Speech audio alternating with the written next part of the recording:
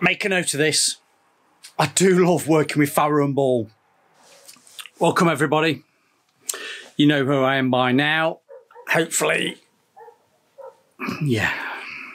Right, today you've seen the thumbnail. We're using I'm going to say the cheap sprayer. The cheap sprayer that I picked up from Screwfix, was it last year?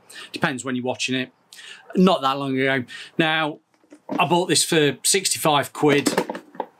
Obviously my video went popular and it seemed to go up by about 20 quid at Screwfix. So obviously a lot of people have bought this off the back of my video. If you have a look there, you'll see it. But anyway, I'm going to get it out again because I've had a lot of, I don't want to say feedback, but I've had a lot of people saying and mentioning to me when I've been out and about that you can't spray a quality, more expensive paint with, let's call it a cheap sprayer. Now I want to prove you wrong. I've got some paint, because you know I've got multiple paints. I've got some Farrow Ball. I'm going to put Farrow Ball through this, which is the 800 watt HVLP sprayer. I'm going to see what it comes up like on Doris the Door. I've got Dave the Door there, and I've got Doris the Door there. Now, Doris the Door was previously done in, well, you can probably just see it. You'll probably go a long way back on the product testing. I've done a Technos Aqua 20 on that door, and I've also done other things. I can't remember what was there. Was it PU satin? I've got a feeling it's PU satin on that side. Now, this has been a number of weeks since I've actually done that video. That's all hard, and currently it's just had a fine Mirka Gold Flex sand down just to give it a bit of a key. Now, I don't know whether you've seen, I've got a little bit of a banner that comes up in the top corner saying paid promotion. I'm not paid by anybody. I've started to get the paid promotions coming through, and if you're watching this video, you might already know from other ones. I've gone as an associate, Amazon associate, yeah, whatever you want to call it, member, which if I just give some links down below to some of the products that I'm using that are on Amazon, if you actually purchase them through the links, I get a tiny commission. Now, I want as many commissions as I possibly can, because the more commissions I can get from selling, well, I'm not selling it, but Amazon give me a little bit of a commission from stuff being sold via Amazon, the quicker I can get that 911. We will see. But no, I'm not paid by anybody. I've got my own stuff. I purchase my own stuff, and I'll tell you if I get things that are sent to me, because I'd like some of the other people that are on Instagram, Facebook and YouTube. You sometimes get stuff sent to you, and as a decorating firm, we do get stuff sent to us anyway to try out. But no, so if you've seen a paid promotion in the corner, I'm not paid for this video. Screwfix haven't paid me for anything. I purchased that. And as I'm standing here in the middle of 2023, my personal accounts have gone in, and I've had to obviously declare what I've been buying so I can offset my tax. Yeah, that's sort of by the way. Right, so we're going to go Farrow Ball on this. I'm going to prove to you that we can spray Farrow Ball on it. I'm going to do it properly. I've got a mid-tones undercoat. And then we'll be going over with, I think I've got Purbeck Stone in Modern Eggshell. So bear with me. I don't want to bore you going through all this. Let's try and keep it short and sweet. Never. Right, see you later. Let me get my paint set up. Right, I've got my paint out, and this is actually quite an easy HVLP to set up. You just connect the hose to the machine, connect the other end of the hose to the gun, put your paint in the pot, and then away you go. Watch that video in the corner. But I know that this paint is too thick to spray. Now, if I'd got my proper QT5, stage 5 HVLP, I've got a 1.5 needle set and a 1.8 needle set. Now, the bigger the needle set, the number, the thicker the paint can go through the machine. Now, with this setup, I've currently got a 1.8 on the end. That's the orifice on that. That's the hole. You know, I've told you about orifice and sizes, but it also comes with a 2.5. So that would be ideal, because this machine will spray emulsion if you want to mist coat with it, you can do.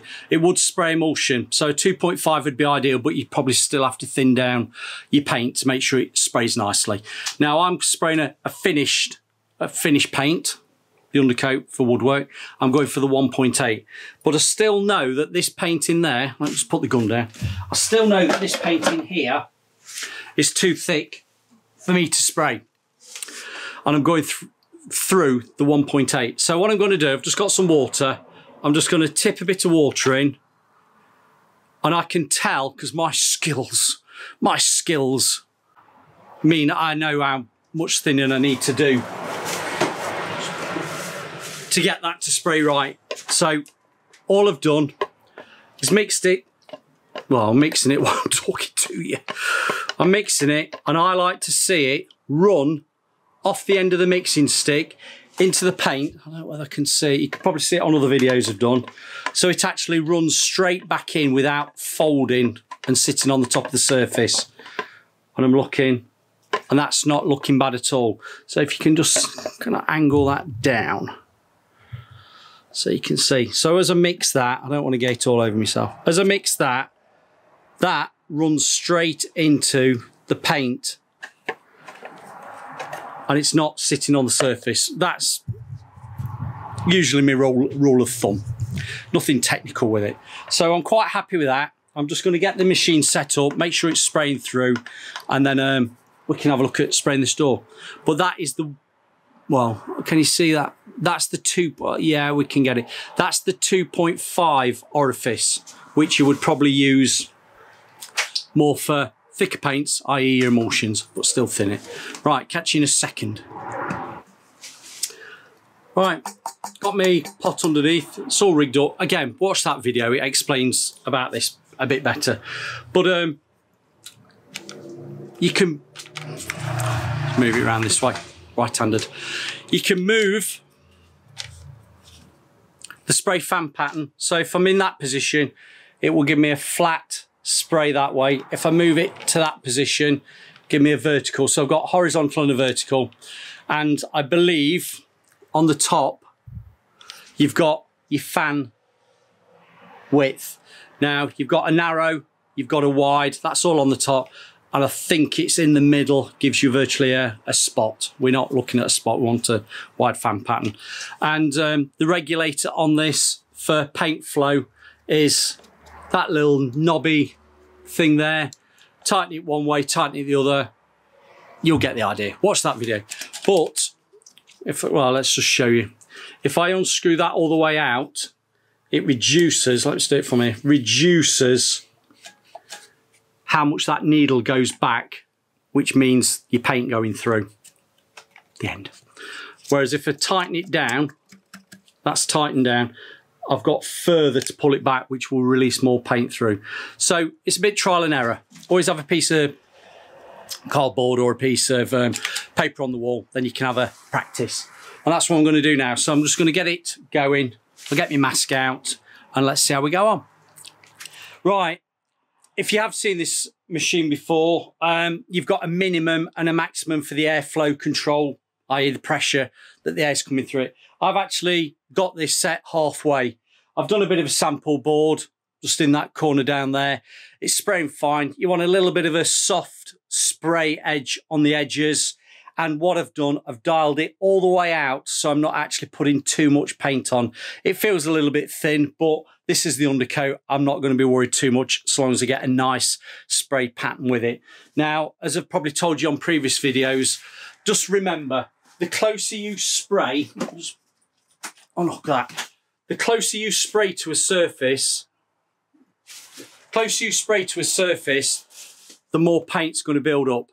The further away, the less paint's going to go onto the surface, but also you risk the chance of it getting blown about. So you want to be roughly, what's that? Probably about 8 inches. Try about 8 inches. You'll probably get a nice spray pattern on the surface, and also distance-wise, you won't get too much bounce back. The other thing to remember is don't go too slow, don't go too quick. So again, it's trial and error. You've got to practice with these things. Now, before anybody jumps, let's get it connected up.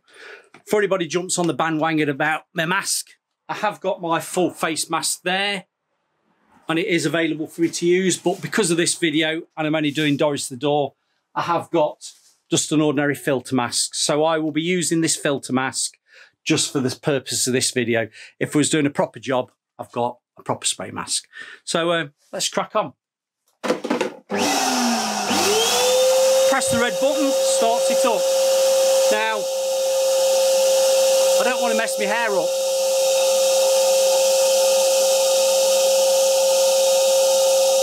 Fits nicely. Never have a beard if you're spraying using a face mask. Do I have to tell you why?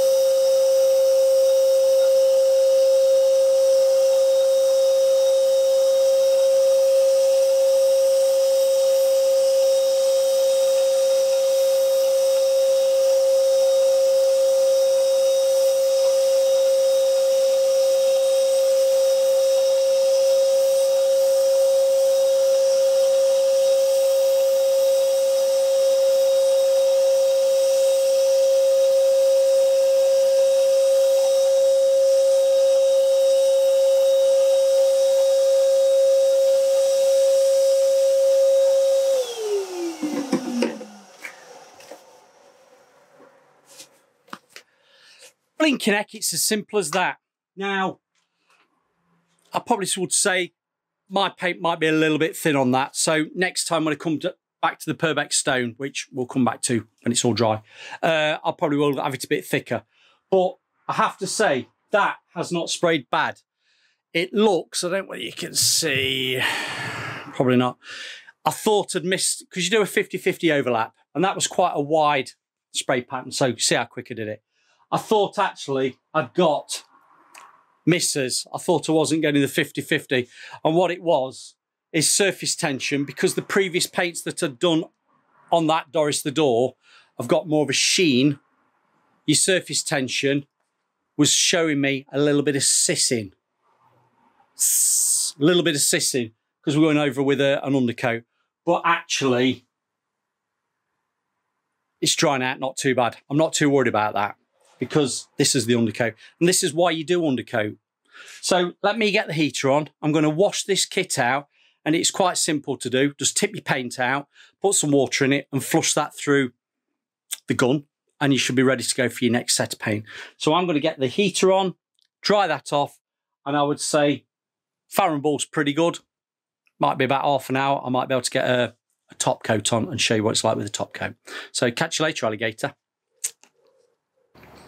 So I'll just show you this while I'm just waiting for the door to finish off drying. We're not far off it. Now, when I was spraying the undercoat, I was halfway on the air there. See, minimum, and you've got a maximum. Now, I've got my paint ready, which is the finish, which is, well, actually, it's modern eggshell mixed with 50-50 estate eggshell. So we've got a nice finish on that. Now, I've tried it. I've not put so much water in it. I've actually opened up, I don't know whether you can see, I've actually opened up the paint flow and then dialed it back in just to get the right amount of paint coming through. And I've also turned it, and I'll show you, I'm turning it to 3/4 there. And that is giving me a nice atomization on the, on the needle, i.e., I'll just show you there, on the needle, on the orifice. That with the, well, let's call them the ram horns, is the air coming out, and it atomizes just in front. And I'm getting a flat fan pattern there. So I've already done a bit of a sample on my card there. I know it sprays nicely. I'm just going to give it another 5 minutes before we get I've turned it upside down. It's all dry at the top. Got the blower heater on it before we get a first of the top coat. But 3/4 seems fine for the air atomization pressure, and the paint mix is nice. I've not thinned it too much on this one. So let's see how we go on the on-off buttons there. Right, I'm ready to go again. And as I said, with that heater on, Farrow Ball's great. It dries ever so quick, and particularly when spraying. So I would say that's probably been about half an hour to 40 minutes. I've come back to it. I've just given it a fine nib down with the Mirka Gold Flex again. And what I'll do, I'll just go over that surface now, just with a tack rag, just get any last little bits of dust off, you see. And for those of you that don't know, this is when you use a tack rag.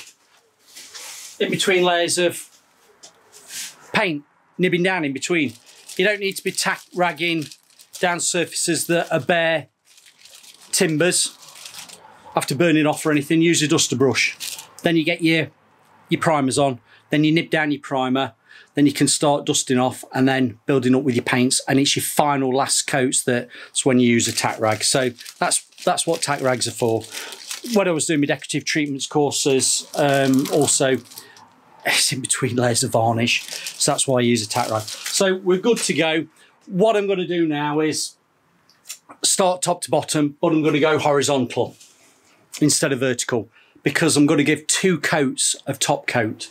Now that first mid-tones undercoat was a little bit thin. I had a little bit of sissing because of the surface tension of the, I think it was, I'm sure it was PU satin that he used. So I've got a little bit of sissing showing. Not to worry at all, because the undercoat is my base for my top coats, and I'm giving it 2 top coats. So I'm going to crack on now because I want to get it done. I want to get heater going. I want to finish it tonight. Let it dry. So bear with the noise.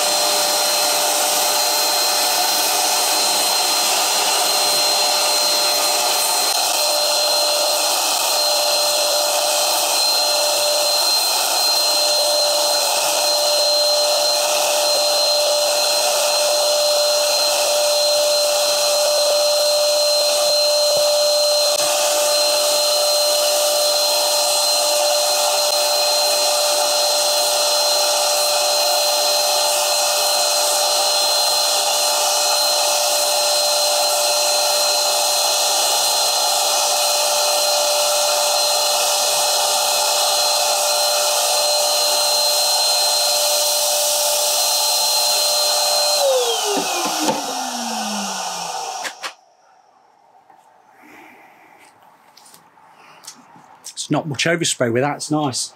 I've gone horizontal, made sure I've done my 50-50 overlap, and I've got my ring light just at the side, can you see? So it's actually shining across that surface, and I can see that I'm keeping a wet edge, overlapping a wet edge, and I'm not missing anything. So I'm going to go again. You've probably seen me, I've not done the edges.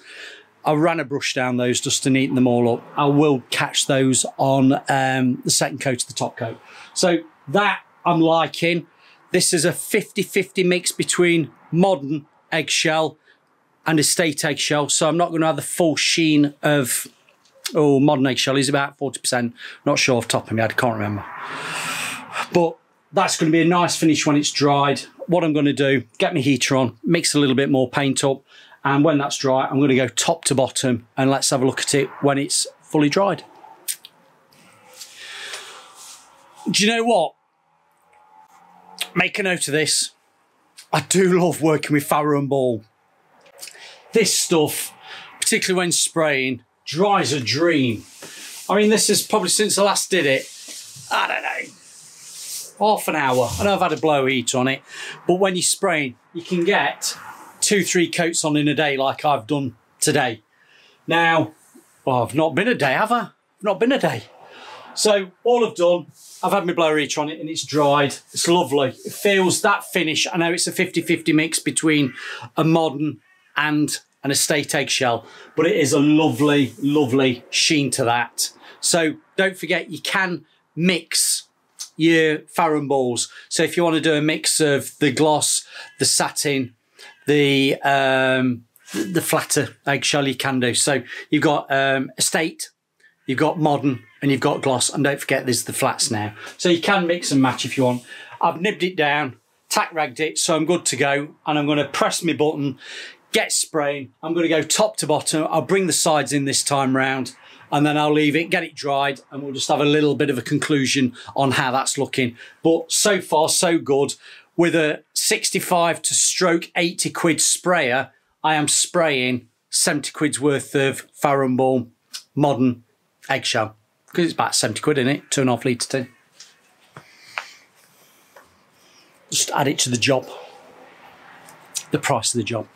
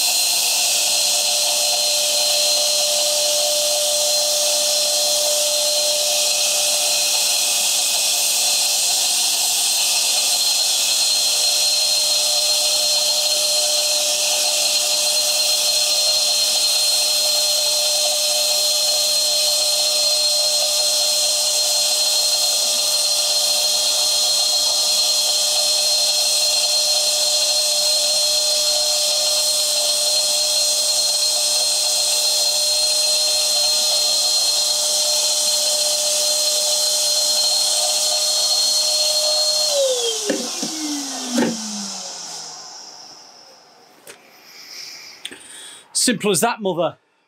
I've made sure that there's a wet edge there. I'm not missing anything. It looks, you'll, again, just have to trust me on this one. It looks a little bit pimply. That's your sprayer, spraying it on, atomizing. But when that dries, yeah, when that dries, that'll flow out nicely. So that's what you want. A little bit of splatter, but not splatter that it's thick and it's going to dry textured. So that's why you just ease that paint slightly. This top coat, for the 2 top coats, I did, well, keep it quite thick, but I did put a splash of water into it so it sprayed nicely. I dialed down the regulator for how much paint was going on, so I wasn't going to apply too much while I was spraying. But do you know what? Primer, stroke undercoat, 2 top coats, job's a good one. And how long's it been? If you're actually doing this on a job or doing it at home because you're a DIYer, you're spraying a door, I'll say within minutes. Get the heaters on, dry it off within half an hour to an hour, you can come back to it. So within a morning, you could probably get your doors finished. If you've got multiple doors, look how quick you could be getting multiple doors done and then coming back to the first one. So let's just give it a quarter of an hour. Let's get it dried off. We'll just do a quick recap. So there we have it, ladies and gentlemen, boys and girls. That, let's call it 80 quid sprayer. Screwfix 80 quid square. I can't even say that. The Erbauer, the 800 watt HVLP sprayer from Screwfix, has sprayed Farrow Ball, no problem. Now, I've just been out and, well, been inside the house and cleaned out, left the utility room a right mess. But I've cleaned out the sprayer dead easy. I just flush water through it, get a toothbrush around any of the threads and bits and pieces. With it being plastic, it's nice because if there is any little bits of paint on it, you can just easily scrape them off. Bit of warm water. Now, what I said to you before I finished that final top coat, you get a little bit of a pimple with spraying that hopefully flows out. Now, if your paint's too thick, that pimple will still stay on that surface. If you've not got enough air atomization, i.e. you've not turned that dial up enough to get the atomization through the gun, through the end of the air cap, you can also get a bit of pimpling coming. Now, what's good with this 2-coating system, you can do your first coat and think, oh, I'm not too happy with that. You can alter things. So if you found that you were getting a little bit pimply, either thin your paint or just turn your air pressure up. Now, I was on, what, 3/4? You could turn it up a little bit more to nearly full if you felt that your paint needed it. But a bit of trial and error, you'll get a nice finish. And this, I mean, other than this door's got loads of paint on it, is actually looking quite nice. Try and get in there. Yeah, you got me. Let's go back a bit. It's actually looking quite nice. This is a 50-50 mix, I've told you that. And it's dry. And 2 coats over Farrow Ball's mid-tones undercoat. That Purbeck stone, which is Purbeck stone. Purbeck stone's lovely. A lot of people go wrong with Farrow Ball because they try and skimp and save money not using the correct undercoats and then the 2 top coat finishes. Now, for what it is, the price of labour, price of materials, do it properly. Because I've used a cheap sprayer on this, as you know, and I'm quite happy with that. That's a nice finish. You can just see it. Yeah, nice bit of a sheen. So, can you do it? Of course you can. You can spray quality paints. Future videos, I'll try something else with a cheap sprayer and see how we go. But if you're looking for a sprayer to get into a bit of spraying, you can't go wrong with.